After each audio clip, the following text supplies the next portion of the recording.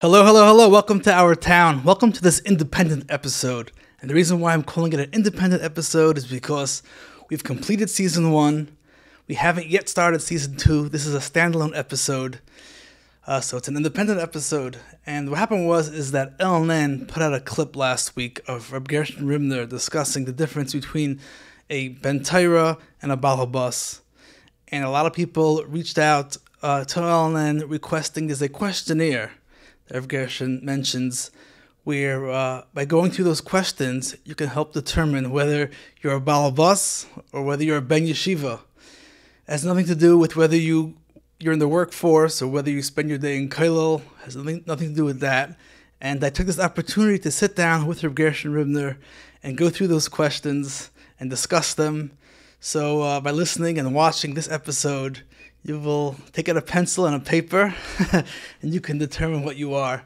I want to give a shout out to Rav Gershon Ribner's book. I will put the link in the show notes or at any Judaica store. You can see the book there. It's called Consequential Choices, and it's a great conversation piece for Shabbos tables. I know people use it. Every chapter starts off with written like a novel with a new story. And then right by the climax, the story stops and says, it's always a big dilemma. And it said, what should Yankel do? And it gives you the options. And you think about it and discuss it. And then the next page of Gershon Ribner tells you what should be done from a Ben Yeshiva perspective and the reasoning behind it. So it's very, very interesting. Pick up a copy of that. And sit tight for season 2. It's jam-packed. It'll be starting very shortly. So for now, enjoy this episode with Rabbi Gershon Ribner. I'll catch you on the other side of the introduction. You are listening to Our Town, an LNN podcast. Meet the people who have transformed Lakewood from a small town into our town. I am your host, Mayor Dickstein. I want to thank Rosh Yeshiva for this opportunity. My pleasure. We were discussing the difference between a Ben Yeshiva and, as the Rosh Yeshiva calls it, an Orthodox Jew. I know that Lakewood started off, when Rabbi Ribner came here and started Beis Medrash Gavoya, it was, for a long time, very much a Yeshiva town, Yeshiva community. And now we've grown well beyond the boundaries of Lakewood. I don't know, people call Lakewood the New Brooklyn. I don't know if it's still what it was. And I think this conversation can be fascinating. A self-awareness test to see where one stands on the Ben Yeshiva side, Orthodox Jew, or somewhere in between. Sure. As the days go further, it looks to me that more and more people are appreciating the Yeshiva movement and seeing it as possibly the greatest manifestation of Yiddishkeit. It's mechayev the most, and people are being drawn to it. And as people move more and more into Lakewood, as Lakewood grows, it's a proliferation of the Shita and the Ruach of the Rosh Yeshiva Zatzal and his Mamshichim. And there are standards that are here in Lakewood that a person elevates himself and applies himself to those standards that he might have not even had even other good Mekayim Satire, but there's something unique about Lakewood. So what we were discussing then was there's such a thing as an Orthodox Jew and there's such a thing as a Ben Yeshiva. Now, a Ben Yeshiva is not limited to Lakewood. Every yeshiva was Matzliach to a very, very large degree in creating and imbuing certain values and conduct and beliefs and ideals in their Talmidim. Many people spend some time in the yeshiva. If they left yeshiva even in the late 20s, their formative years were spent in the yeshiva environment. They absorb these values and they go on to live a life that way. There are people who just were always or just remain Orthodox Jews, and among the Orthodox there can be many, many tzaddikim and many, many very early Yidden. But the values that the leaders of the yeshiva movement tried to impart, that they might not have, they might not share those values. They might have other Ehrlichkeiten and other Madrigas, and there are tzaddikim and beinim in each group. The purpose of what we were discussing was more to try to bring to light and illustrate what are the particular ideals and values that the Bnei Yeshiva have that enrich them and unify them and make them all one large group that are all living a very similar ideal. I believe that when the Heilige Baal Shem Tov started Hasidus, there was a reason why, what was going on with the Reform, there was a reason why they chose to do that and create that movement. Was there any particular something that the Yeshiva movement was established for? So you're talking about the Yeshiva movement in this man of Rabbi Chaim Volozhin. That's what you're talking about. When we say Ben Yeshiva and the Yeshiva ideals, where does that start? Right, its Shirish was there. Then the purpose was to make sure that the people that are getting a derech halimud and dedicating their lives to become gedolei moirei ha'ira, gedolei ha'torah, manhigi hadas. That's be'erich what Rabbi Chaim Volozhin wrote in the letter that he penned to all Bal Habatim and to all communities about what his aim is for Volozhin. Now, any person who's going to come and dedicate their life to learning and coming with the plan to be a Gadol B'Yisrael, that immediately is Mechayev Elain Erech, a whole different life, a whole different lifestyle, a whole different belief system, a whole different value system. Now, over the Deiris, it's Pesha Tzura V'Levish Tzura, and it's all basically the same elevated status and elevated level of dedication to Torah values, but it does change from dar to dar. It's interesting that you pointed out Chassidus was also that way. Where the Chassidus was at the start and which people they were targeting. It took a big change when it moved over to Poland, when people there were much more learned, bigger Talmid Chachamim. There were times that it always centered around the Rebbe, and then there were times that the individual accomplishments was very important, also was very critical. It wasn't enough just to be bottled to a Rebbe. It also changed to accommodate, but there was something to accommodate the different Kufas, the different continents, the different centuries. However, there was something that was a common thread among all of it. So that's what we have today. Look up the movement of the Yeshivas also. There is a common thread that unifies it, but there are changes, minor changes in how it's adapted. Let's see, in the times of Chaim Volozhin, there was no Kehila at large or Bal Habus Kehila that were going to hotels for Yontif. That wasn't part of what, but the dedication of applying Torah principles and how to live a Yontif that he was teaching, that was imbued.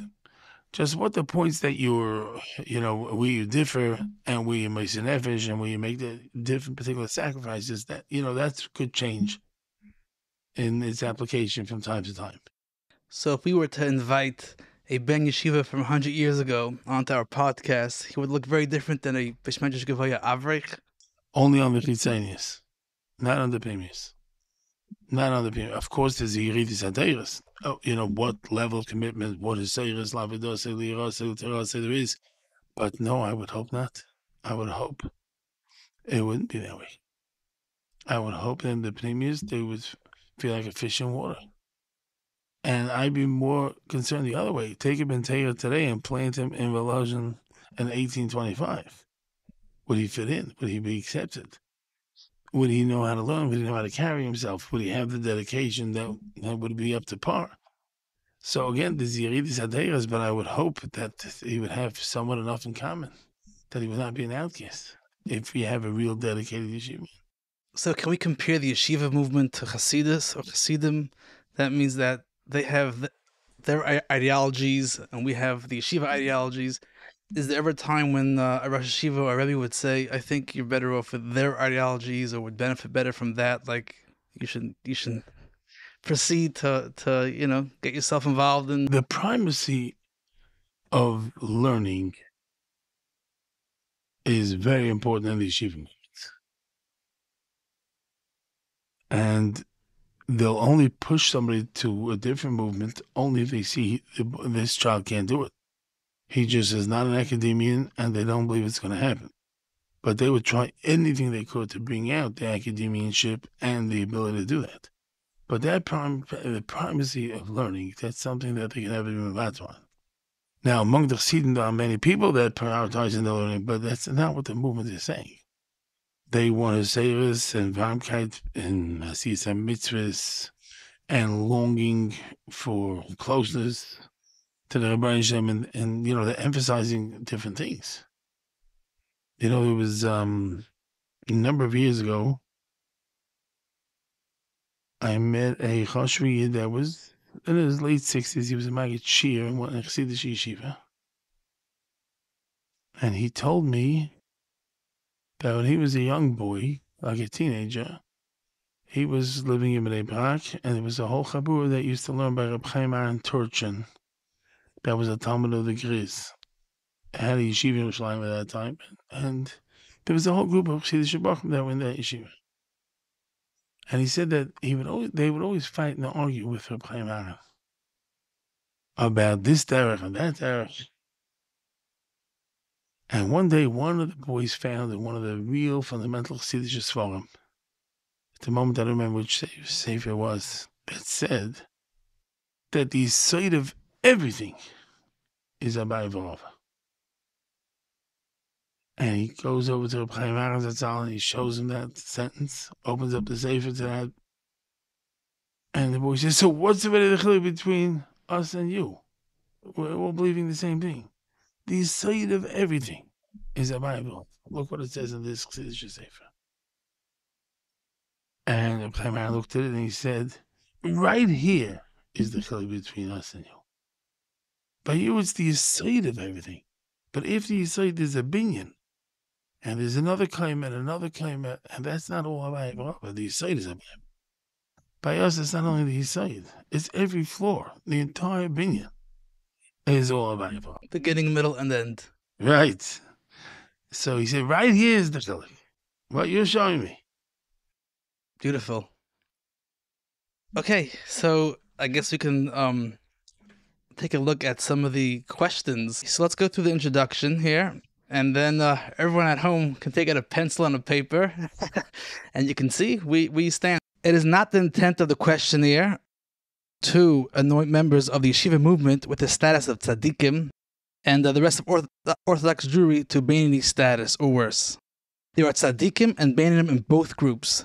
There are, however, stark differences in the ideology and values of the two groups regarding issues not pertaining to Issa B'Heter, and the intent and purpose of this questionnaire is to highlight and emphasize those differences in order to bring to light the quality and richness of the values transmitted to us by the Manhigim of the Olam Yeshivas, so that we may strive to reach greater heights. It should be noted that this questionnaire will be inclusive for people who have a strong Chassidish background, even if they are not practicing Chassidim, as some of their sentiments may overlap with the ideology of the Yeshiva movement, although for cultural and not ideological reasons.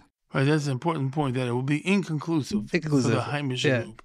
They have many values in common. It might have from a different shirish, but it's more like for the American group, the American Orthodox. Some of their ideologies manifest itself similar to a Ben Yeshiva, but it's for different reasons. It's not... Okay, here goes. Question number 1. Do you feel the responsibility of supporting yeshivas and kollel equally to that of essential organizations such as Chai Lifeline, Bnei Olam, and Hatzalah? Is it more critical or less critical? So I would assume that what this question is leading towards is that a Ben Yeshiva would value yeshivas and kollel it's equally or even more than Hatzalah, Chai Lifeline, Bnei Olam, etc. Does this border on halacha of where tzedakah money goes? Yeah, it is a little questionable in halacha. Like if you already have a chayla, so then the psak is that money goes to the chayla, not to the support of it. If there's no chayla yet, you're thinking of building a hospital or building a yeshiva, that's when they'll first build a yeshiva. When there's already a chayla, then for sure the money has to the bikuch nefesh. But that's only b'kesher to, let's say, Chai Lifeline and Hatzalah. But let's say Bnei Olam, which is a tremendous, important cause. People's lives are so bitter, but they might prefer yeshiva over that. They might prefer the building of yeshiva. It's very well known what Rabbi Ribner was doing with the funds from Hatzalah. And he was printing copies of the Talmud for it. And, I'm not sure if everybody agreed to Rabbi, everybody in the whole Yeshiva movement, if they agreed to him or not, but his psak is a big psak. And even the ones who didn't agree, they still favor this over many other great organizations. They still would favor more Mekaymis and Meises HaTorah. They look at that as the Chayim and the Chiyas of Klal Yisrael. They look at it that is like vital. And, we know the Rambam Paskins Chayim Bal Chochma B'loi Chochma Kimeisim Heim Chshuvim. So they look at that as very vital, and that the Kim and the Nitziris of Klal Yisrael is contingent on the proper Madrigas HaTorah, which needs Mekaymis HaTorah, Yeshivas, and Chinuch systems. Yeah, I think Yeshivas particularly have a hard time with fundraising. Yeah, of course. Okay, number 2. When giving charity, is it proper to give preference to Torah scholars, or must all impoverished people be treated equally? What if the scholars are in need of something less essential, such as clothing, and the others are in need of food? So if you play at the case, we have a Talmud Chacham who's hungry, who needs clothes, doesn't have clothing, and we have impoverished people who need food. So I guess what we're saying here is that a Ben Yeshiva would help the Talmud Chacham buy clothing and leave the impoverished people starving hungry. And everybody else would resent that. And they're not aware that the Ramah says this. They wouldn't be aware of it, or they find some place that go differently, but they would resent it. What is this? And the Bnei Yeshiva understand it, and they believe it. Right, as long as it's not a Pekuach Nefesh situation, we can, right. And I guess we drew the line somewhere, right? We don't go all the way till we buy the Ben Yeshiva a Tesla. We have to know, right, to get the clothes. No, what he needs, we're all talking about needs. We're not talking about extras. If he's taking stalkers, he can't be for extras. Number 3, would you postpone or cancel altogether a much anticipated and carefully planned vacation so that your child doesn't miss even a single day of cheder? Would it at least be a significant consideration? There's definitely miles to family vacations. But a Ben Yeshiva sees the importance of a child going to cheder. I guess more by boys than by girls. The Orthodox world also understands the importance of chinuch, but that it's every day. And missing a day is such a big deal. That's what they don't perceive. So is it that we're talking about like elementary school kids, is it that, the child who left for vacation and the Ben Yeshiva who stayed at cheder, they're not going to come out differently? Is it just that day's Talmud Torah that we're worried about? No. When the Rambam says, Kesat Torah means Yizohar b'chol leilosav, v'al yoyeved afilu achas mehem. No, it's a big difference if you have a Kesser or you don't have a Kesser. That's not one day. It's a lifetime. Do you have a Kesser or you don't have it? That's a big deal. That's how the Yeshiva light I'm mechonech with that Rambam. That's the famous word of Rabbi, that a Kesser that's missing a jewel is not just missing a jewel. It destroys the Kesser. So, on every level, on Talmid Chacham, it's every Laila, on the Chadarim children, it's Kefi Madrigosav, it's every day of Cheder, but they would take it very seriously. So here's where I think we'd run into issues. A child whose father's in Kollel, so typically the Bein Hazmanim of Yeshiva aligns with the school system. When a child has a father who's a Bal Habus, and it doesn't align, so then, it's a lot easier for the Kollel Gaman to plan his trips accordingly. Sure, there is a difficulty in this, but we're not talking about Kollel Light and working people. There are many, many working people that will live the life of B'nai Torah, even though they're not on that schedule. They're influenced from the Yeshiva movement, and they would take it very seriously. Possibly they would make sure they have themselves a big seder with the boy if they took him out of cheder and learn with him a few hours a day. Possibly they make sure there's someone else there teaching them, but it's a very serious consideration. I mean, the most that he writes over here is that it should be strongly considered. Not just be washed away, just a few days, what's the big deal? That's just not the attitude. If once you look at the Talmud Torah as Chaim Loilam, you cannot just with a wave of a hand ignore a few days. It's just out of the question. So it's that commitment and that belief system that gives birth to this difference. Yeah, I was wondering what was going through the minds of the Menahalim of the local Chadarim when they add an extra day of yeshiva. Like, can inconvenience the parents as well as the rebbeim, everyone from the top down. But this is obviously the thought process. That's the thought process. I mean, the counter svara is you have to make sure the boys are happy, and you can't work them to death and turn them off by such severe and strict. So, that's always the back and forth. But in both studim, the aim is the hatzlacha of the children of the faith. The question is just what's going to bring out more hatzlacha. But that is the aim, not anybody's vacation. That's not the aim. Okay, number 4. Is it more severe to make a Chil Hashem in front of Goyim or in the presence of fellow from Yidden? So that goes into the question of what exactly is a Chil Hashem. And the translation would be, to profane Hashem's name. And what causes that? So I guess what this question would be referencing is that possibly an Orthodox Jew would think of a Chil Hashem as any time a non-Jew may look at him as strange or different or out of the norm. When a Ben Yeshiva or, we look at a Chil Hashem as any time we're doing something that is not aligned with our values and what Hashem wants from us. But, that is some truth to that. They're a little bit less concerned what the Goyim think. But it's more of a legal point that the Pasuk says, V'nigdashti b'seich b'nei Yisrael. Now, there are many psukim in that HaKadosh Baruch Hu sounds like he's worried about Chil Hashem b'nei Goyim. And Gez Lakim is also Mishum Chil Hashem, and that's Chil Hashem b'nei Goyim. There is such a thing. But what's more important is to impact on a fellow Jew, on his Ma'ila, on his Matrega. That's more important that he should be aware and fully in touch with the Ashreinu Matayv Chilkeinu. That's more important. The guy is largely an Ava issue and things like that. It's not of the same kind, not as consequential. So that's why they'll all be much more concerned about Chil Hashem Be'inei Yisrael. It's not only that, it's Be'inei, not a Frayid, Be'inei from Yid. When you have a Yid Tzaddik and a Goyin that does everything perfect, like the daily soul that we know of, they are Mekadosh Yeshmayim and Mechazek avoided by all the Shlumei Emunei Yisrael. Anybody in the Mechitza of Rapam or Rav Shlomo Zalman or many, many different daily soul, they themselves just nice and lieb and Mechazek Yesa v'Yesa. They're walking Kiddush Hashem, and that Kiddush Hashem among Kiddush v'Tahirim is to them very important. Bekerev Kiddush and Tizkadosh. That is very important. That's not just the Orthodox Jew looks at it. Well, either way, he's a good for me. Like, so what's the big deal? This Madrega, that Madrega. Why is that so important? Why is that the big deal?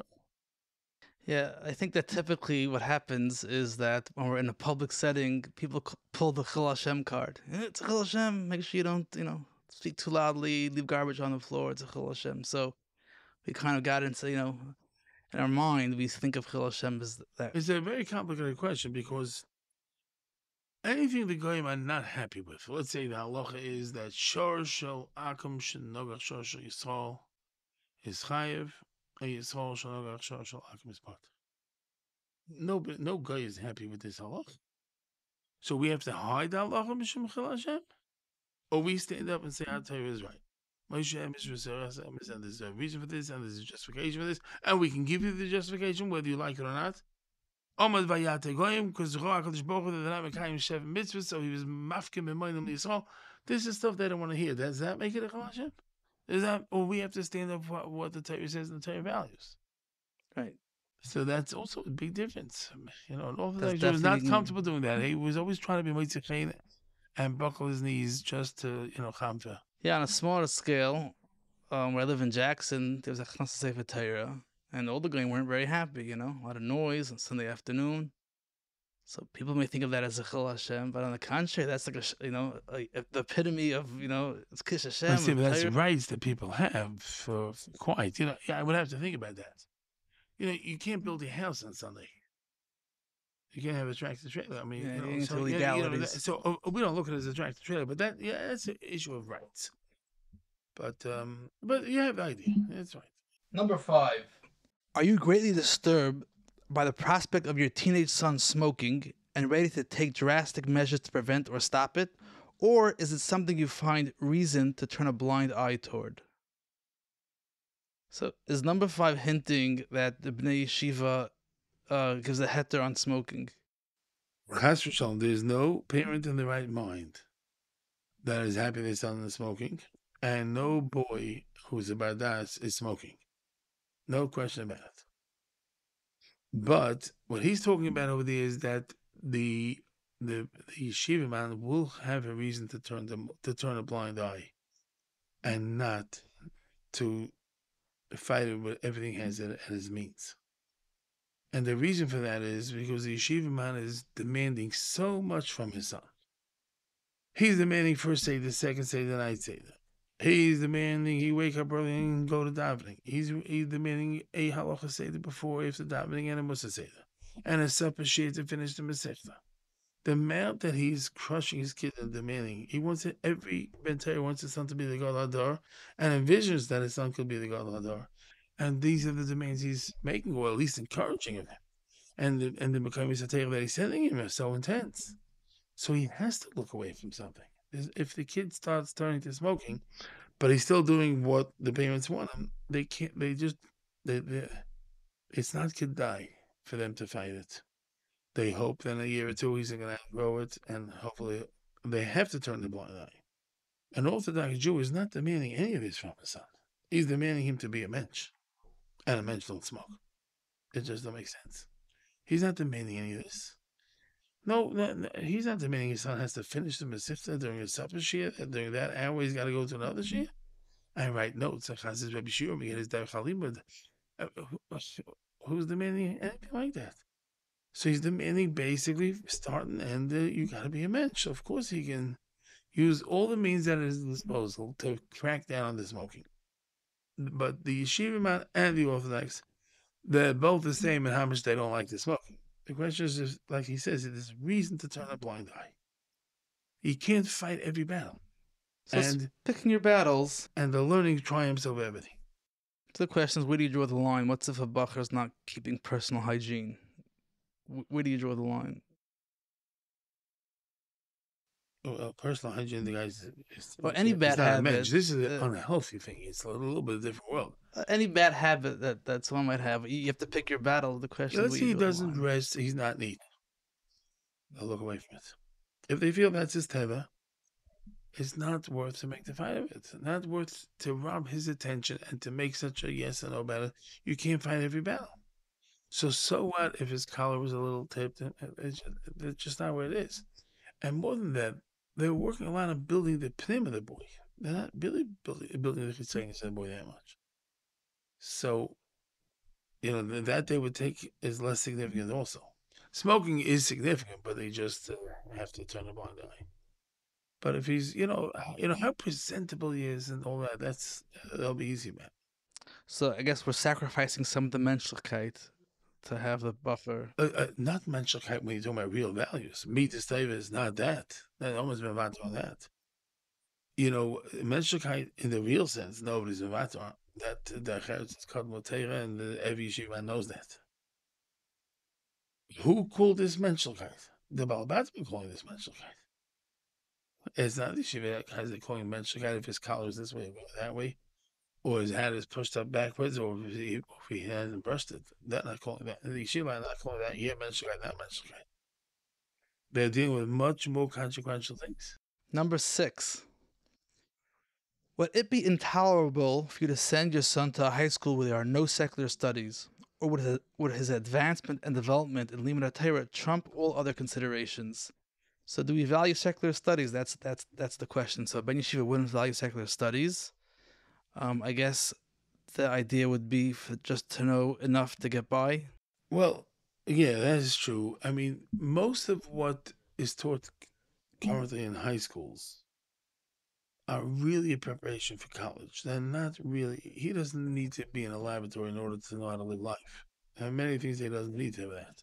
That's the difference between Lakewood and Brooklyn, even among yeshiva lads. Brooklyn parents are not prepared yet to give up the English. They're not prepared to give it up. They still look at it just part of just being a mensch.